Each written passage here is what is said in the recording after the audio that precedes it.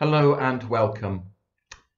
I must get back to the gym, I keep muttering to myself. It's been weeks now. Obviously I couldn't go when I was on holiday and I needed a break to recover from holiday, but now there's really no excuse. My gym going is nothing to boast of, but it has become a habit over probably a decade now, just trying to reverse the flow of middle-age spread before it totally consumes me. I haven't yet been back to the gym. Instead, I've read about it. Read reviews of 2 books. I've not got time to read whole books. Books which question why exercise in general and gyms in particular have become regarded as morally good. Why should there be this sense of compulsion? Why the guilt if you don't go? So after the collect and Bible reading, I'll explore this a bit further. I must reassure you, there'll be no horrible pictures of my sweaty efforts at exercise. Let's pray. Lord of creation, whose glory is around and within us, open our eyes to your wonders, that we may serve you with reverence and know your peace at our lives' end. Through Jesus Christ our Lord. Amen. And the Bible reading from Romans chapter 12, verses 1 to 2. Therefore I urge you, brothers and sisters, in view of God's mercy, to offer your bodies as a living sacrifice, holy and pleasing to God. This is your true and proper worship. Do not conform to the pattern of this world, but be transformed by the renewing of your mind. Then you will be able to test and approve what God's will is, his good, perfect, and pleasing will.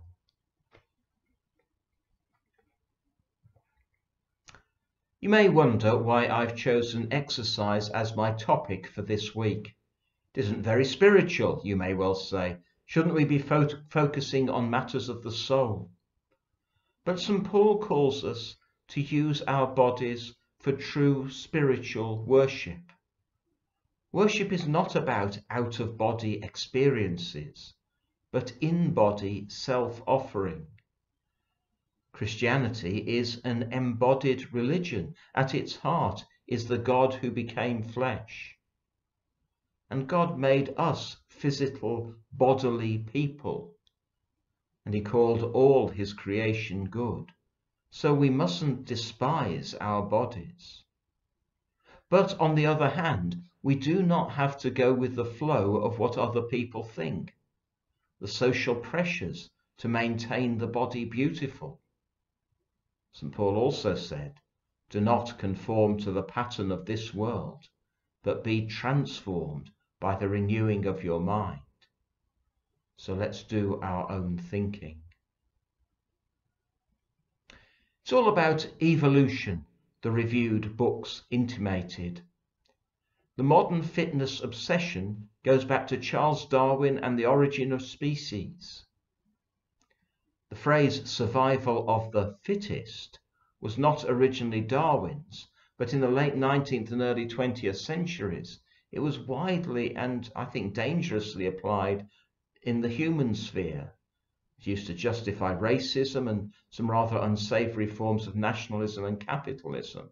You know, sort of fit and lean people for fit and lean businesses. Through that thinking, bodies became objects to be trained, manipulated, drugged, and surgically altered to prove that they're useful and with an unrealistic goal of perfection. The Bible's positive idea of the body being a temple of the Holy Spirit is truncated into simply, my body is a temple. It ceases to be just a place of worship, but the very object of worship. Such idolatry comes with a cost. Evolution is often given as the reason why we need all this exercise. Our hunter-gatherer ancestors were always on the move. Except it seems they weren't. Research suggests hunter-gatherers spend between 5 and 10 hours a day sitting down. The reason is simple. If food is in short supply, you don't waste your energy on unnecessary activity. Compared to other mammals, it seems, humans have evolved to be especially exercise averse.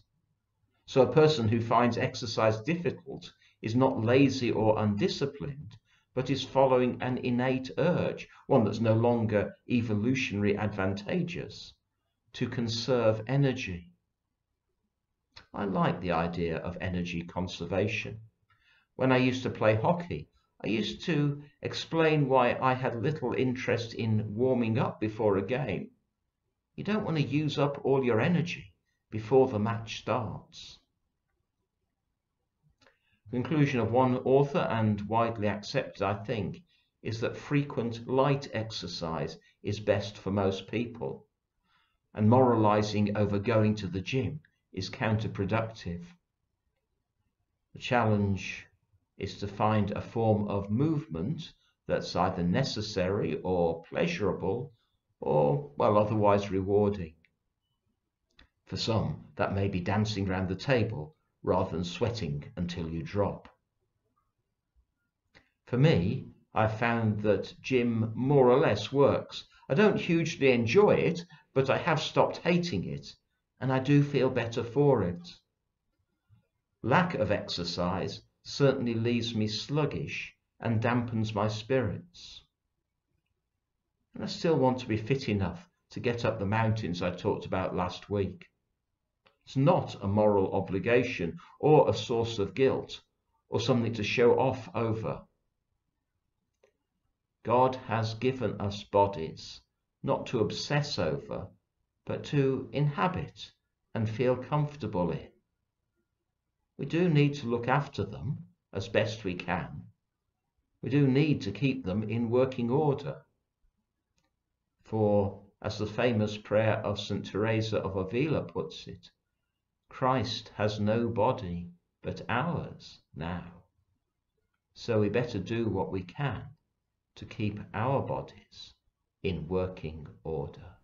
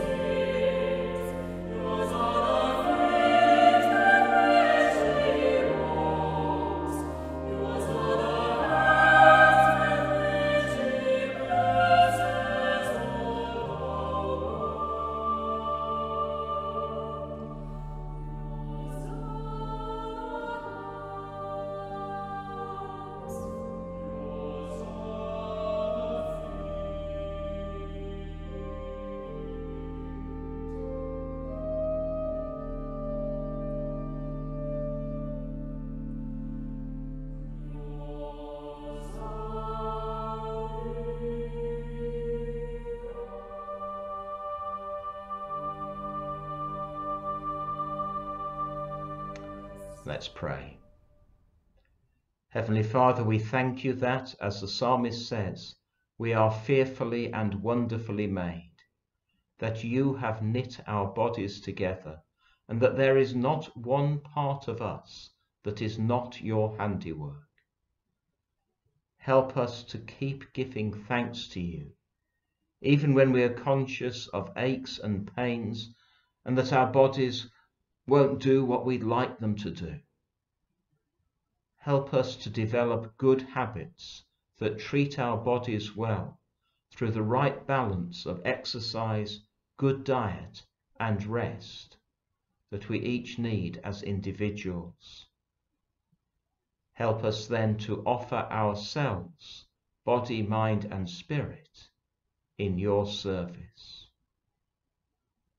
And Lord, we pray for those who struggle with matters of their body image, those who are seduced by media images of the supposed perfect body, those who believe they have to punish their bodies in order to be acceptable.